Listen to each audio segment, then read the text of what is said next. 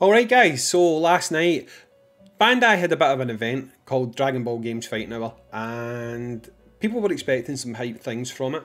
There was lots of battles and things like fighters, etc. They also done like some detailed reviews of the new character for Dragon Ball Z Fighters, which is Gogeta, and well, Super Saiyan 4 Gogeta. Can't get the monkey wrong or people will be upset at me. But what I'm going to talk about today is a game involving this little guy here, Goku, and it's Dragon Ball Z Kakarot. It revealed its final DLC and it's a good one, guys. Let's jump in.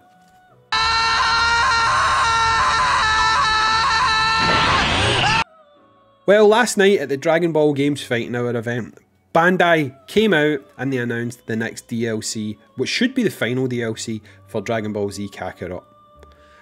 The last two episodes of the DLC were both based on Dragon Ball Z movies, the first of which being Realm of Gods, the second of one being Resurrection F. A lot of people thought that the next one would be based on a movie as well. But instead of looking forward, they've actually looked back the way. And they've brought out a DLC that's coming out in early summertime based on one of the TV specials. And that TV special is The History of Trunks. Now this DLC is actually going to be called Trunks the Warrior of Hope, but it's clearly based on the TV special The History of Trunks. To people not familiar with this story, it's an alternate timeline where Goku actually dies of the heart disease. In this world, the androids have taken over, they've wiped out most of mankind, and all that's left is a few pockets of resistance trying to take down the android menace. Trunks has seen everyone he loves, apart from his mother, die, and the only person he has left in this world is his master, Gohan. Gohan, trying to teach Trunks the way to fight, as he hasn't had a father there, and he hasn't had Goku there to train him, has to teach him how to try and take on the androids. This is a very beloved story.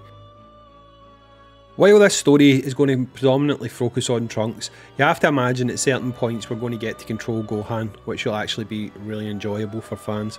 And we may get to see some of the earlier fights when the androids actually killed the Z fighters, so it's unknown yet. In the trailer it looks like you might just get to see that in some form of cutscene, but it is entirely possible that we'll get to play those sections and then the bits we're seeing in the trailer are actually cutscenes that will happen after the fights. So fingers crossed we might get to try most characters in this game. In this DLC, sorry. The only ones that we won't get to see will be Goku and Vegeta, as they don't appear in this story.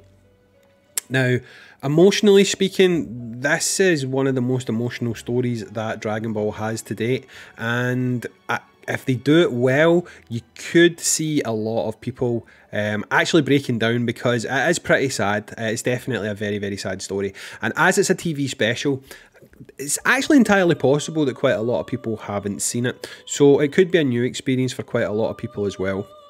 Personally, I can't wait to play this one. I do have the season pass, I've had it since the word go, and I'm really dying to jump in and get a shot of Trunks and try out this storyline, because it is a lot of fun watching the story. Yeah, despite it being emotional in places, it is really, really enjoyable, and it should be a fun one to play through. The thing I'm now asking myself is, what's next? It's supposed to be the final DLC. Will it really be the final DLC? And what's going to be next from the franchise? Now, I think Kakarot's had enough success that they will most likely follow up on this game. A full-blooded sequel is kind of needed at this point, as they have now went to the well with regards to content from the Z series. Yeah, they could have made more DLC regarding the movies, but those movies are generally regarded as non-canonical. These things that they've got as DLC are pretty much classed as canon, so it makes sense that they added these in and not some of the other movies like Cooler, etc. So basically, what's next? There's a couple of options. The most likely option would be that they did Dragon Ball Super. The only problem I see with Dragon Ball Super is the first couple of arcs of Dragon Ball Super do cover the Realm of Gods movie and the Resurrection F movie. So a lot of that content will already have been covered via DLC for Kakarot. So it makes me wonder what they would actually do. Would they just skip that and start from, say, the Goku Black arc? It's hard to tell, so I don't know if they'll necessarily go down that route. You've also got GT. They could go into GT, but again, GT is not canon, and it was not actually that loved by a lot of the fan base, so it's hard to see how that would sell. They also do have the option where they could roll both of these things together, and for DLC, they could give a what if style package regarding the movie characters, so you could see the likes of Cooler, etc. appearing in the game. There's also the possibility that they could tap into the Dragon Ball Heroes verse and basically start using those characters so that you could have things that are a bit more what if than canon gameplay. So we'll need to see what actually happens, but I don't think that we're done with the Dragon Ball Z Kakarot franchise. Might not be called Kakarot in the future, but I think this open world RPG formula for Dragon Ball games is definitely here to stay. So it's just now a matter of how long we're going to have to wait till we get another game in this similar vein. So guys, what's your thoughts? Are you looking forward to getting the DLC for Dragon Ball Z Kakarot?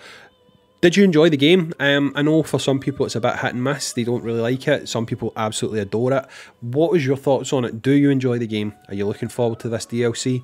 Let me know in the comments down below, and please consider subscribing to the channel. Still new, still finding my feet, but all your support at this point is very much appreciated.